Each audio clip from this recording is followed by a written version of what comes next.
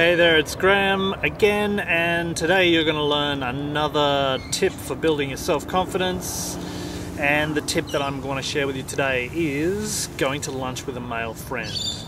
Often when we lack confidence, we tend to fall into a syndrome called nice guy syndrome, and this has a number of effects, and one of them often is that we think that we're much better relating to women than we are to men.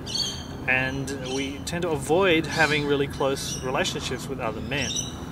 Now, the way out of this is to actually start developing some close relationships with other men and start discovering that we're not all that different to them after all.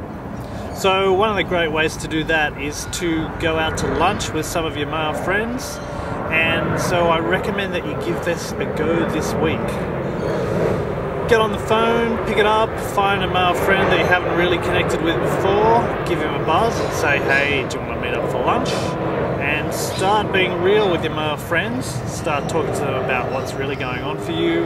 Drop the facade that you might usually use to protect yourself from other people knowing what's really going on for you, and get out there networking with your male friends, make some new ones, and start sharing yourself with them.